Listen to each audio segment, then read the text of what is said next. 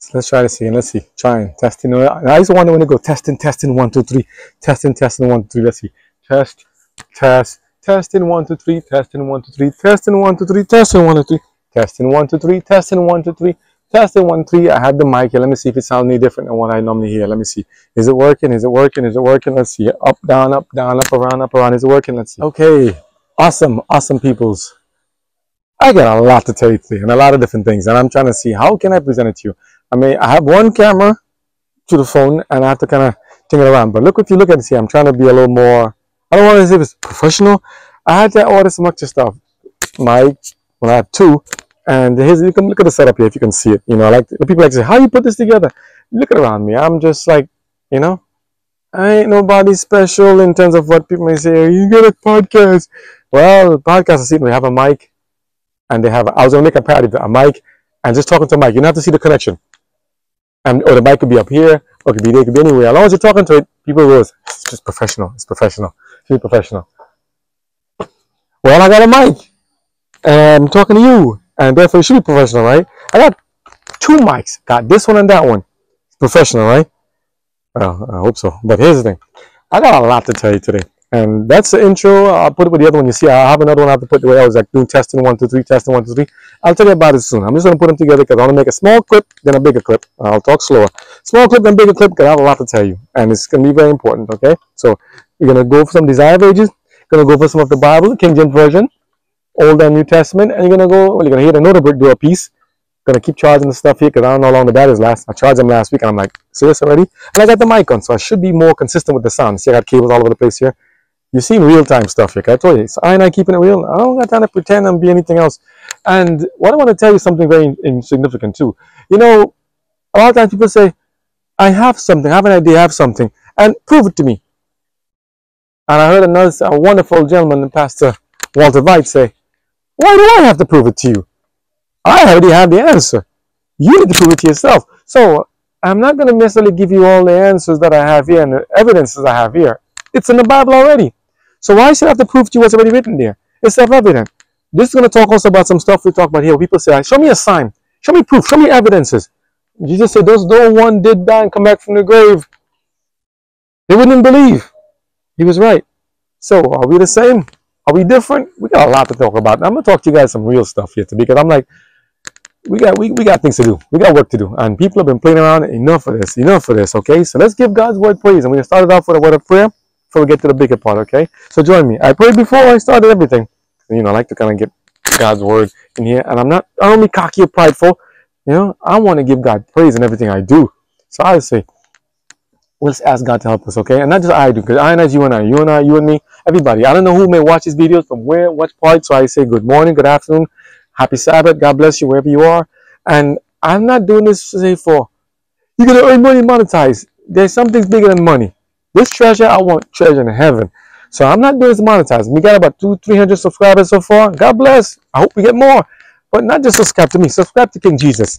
Because I saw one person put in one of the things we posted with the young lion saying, I put the lion saying that the books of Daniel and Revelation are speaking. And tagging it to the store at mattb.com. And they are speaking.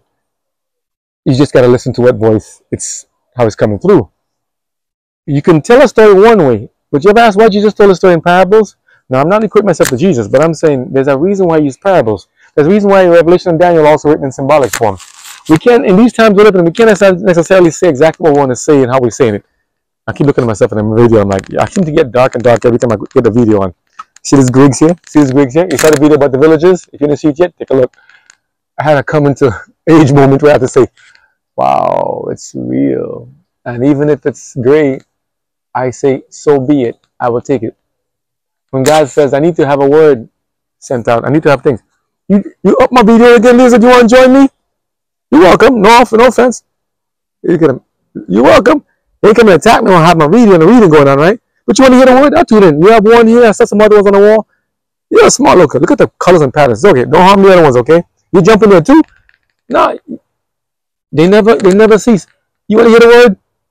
Is that a threatening way when you do that? You're going to jump in my face like aliens, like, ah! No. Well, he jumped over here. All right. So the word rebukes him. So, no, I know he wants to hear the word. I'm with you. You want to hear the word? God bless. Hopefully you guys tune in too. The lizard want to hear the word. I remember God said, if If the children of Israel don't cry, Hosanna, Hosanna, the rocks will cry out. Yeah? The rocks are going to burst out soon and say something big. We got to speak. Not to be shy anymore, not kitty cats, not playing around. Speak God's word and speak it forcefully. Do I have to be a masters of doctors, of masters of masters of masters of ceremonies to speak to you in God's word? No, as God said, I will take the simple thing and confound the wise. And I'll take the wise, confound them because they're thinking they're too wise. If you're wise in the world but not wise towards God, there's a problem. There's a problem. Pride comes before a fall. I'm going to give you God's word. Let God's word speak for itself. I will give you what God lays on my heart to speak. All the words I speak are only of my own in terms of what I say. If I add anything that's contrary or in addition to God's word, but God's word is sufficient. It's enough. He is the desire of ages, and we'll get to it. This is written by Ellen G. White by the grace of God, and thank God she's a lesser light. Giving little details in the little things.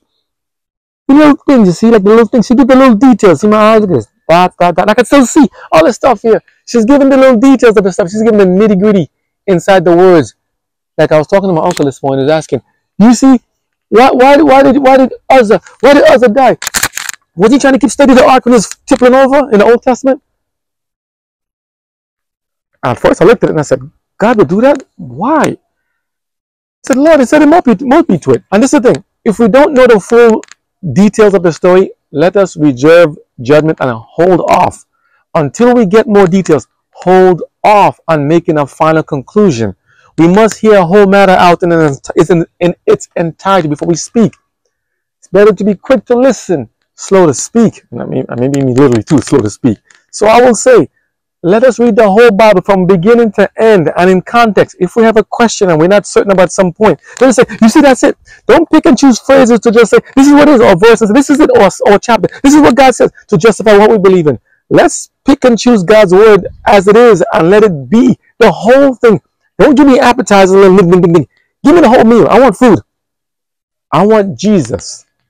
You need Jesus too. He's the desire of ages. I desire Jesus in my life for everything I do. And so each one of us. So by the grace of God, let us do this together. So we'll open this in prayer. And it is beautiful. Oh, I like this phrase. Oh, I'm dying to get to it. Look at this phrase. Oh, St. John. It says, in the beginning was the Word. John chapter 1, verse 1. In the beginning was the Word. And the word was with God. And the Word, capital Word, was God. Awesome. The same was in the beginning with God. All things were made by Him, and without Him was not anything made that was made. So who made the Garden of Eden? Who made creation from the beginning of Genesis? Jesus Christ, okay? I'm giving Him credit, okay? And the light shined in the darkness, and the darkness comprehended it not. Does that make sense to you? And the light shined in the darkness. Didn't God say, let your light so shine that you may glorify? Let me paraphrase that. Let your light so shine, and I'm paraphrasing. See, a long time I read it. I'll make sure I got the verse right. That the men may see your good works and glorify your Father which is in heaven. So don't glorify me or men. And I'm not asking money for these things. Like say, hey, would you do to monetize? No, the videos are going up there and they choose to monetize if they want to. They choose ads if they want to. God bless them. Okay, like the lizard crawling across. I ain't asking him to come, but he's want to listen to. God bless him too. He's listening. Maybe hunting the other lizard. I don't know. But I'm saying they can do what they want with the videos of how they want it. But I'm going to speak God's word as it is, straight and plain. And as it comes out, straight and plain. So when they say, prove it, show me. I don't got to prove and show you anything, honestly. You got to prove it to yourself. Because I can tell you a million things and you can still say, I don't care. So why should I be the one? I don't have the burden of proof to prove something to you. You need to prove it to yourself. That's between you and God. Spiritual things are spiritually discerned. Okay? So if you need to understand something, as God said, try the Spirit. So I'm going to give you a Spirit. I'm going to give you the Holy Spirit in God's Word. And you can choose it and take it how you like it. In the sense that I hope you take it the right way, as God says, and build on it. A wise man will keep taking stuff, men and say men and women included, and keep building on it. But the higher level or the FOL, I want to call you fool, I want to call you fool. Those who hear God's word and refuse to listen to God's word, who are adamant and stubborn and stiff-necked, they will hear God's word and maybe hear thunder or lightning. What did he say? What did he say? So let's be different.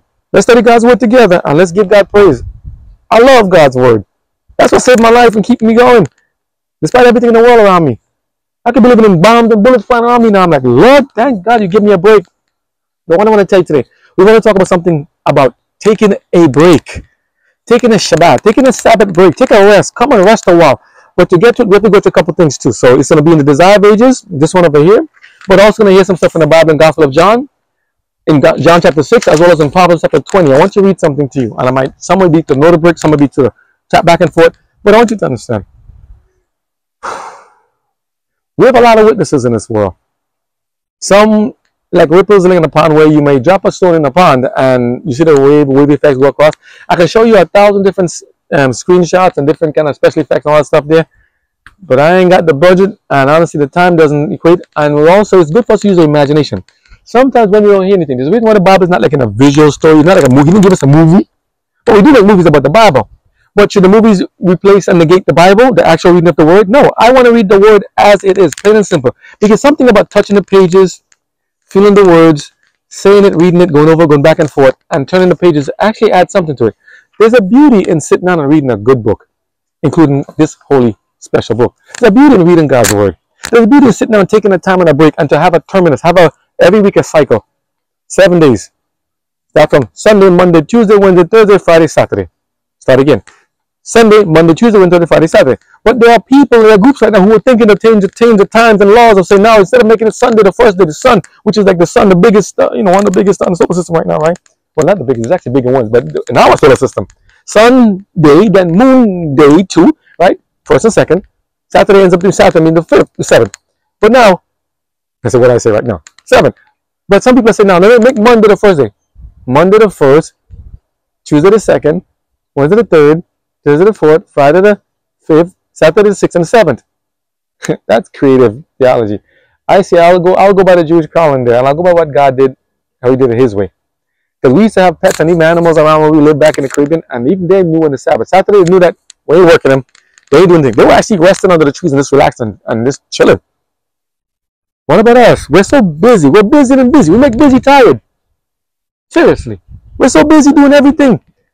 And not necessarily bad. We're doing things trying to earn a living, take care of family, take care of kids, take care of obligations, job, work, things, read, spread the message, spread the gospel, even missionary work. Another thing about missionary work too. I got a lot of things to tell you.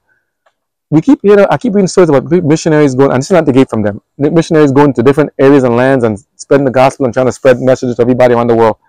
And sometimes they go with no protections. I can understand the time where say they didn't have protections, whereby they didn't have an army or something to go with them beforehand, and they went to speak to people in different areas and stuff. And you come into some territories that are unfamiliar, maybe hostile. You don't have any protections. I'm not negating, no, because somebody might hear this and take it out of context. What I'm saying is this: if you're going to go to some place that's hostile, you need to do the adequate research, if possible, and protections need to be given to him or her or them. Do not send the people out into hostile regions without adequate protections or coverages. If you can't have someone do it for them, you do it yourself. And if it's not safe to go, don't send them. God's laws, and this is my humble opinion here, God's laws are written in our hearts and our minds. Many people may never know the name of Jesus Christ. They may never hear the word in English. What does Jesus' name sound like in that tribe that's in the mountain on that volcano ash area that don't know the word of God, and so that they don't know it in words? What does it sound like to them? Are they going to be lost? Are these children lost? Are these not God's children too? If the whole earth is His and He made all of them for His glory and honor, are they going to be lost? So who are we to determine what is the right way that God will speak to people and how He will do it? Who are we to determine what's clean and unclean? What's normal, what's not normal? Who are we to make that? Who make that determination? If God is a judge, why are we judging people? Let God speak for Himself. So I say this to say that take everything in totality. Try the spirits as God says. Take a break. Rest. Take some time. Take a Shabbat. I don't want to be talking to me, mansplain to me. I ain't trying to mansplain to me. We need to take some time off apart. And you see how the camera shift angle like this?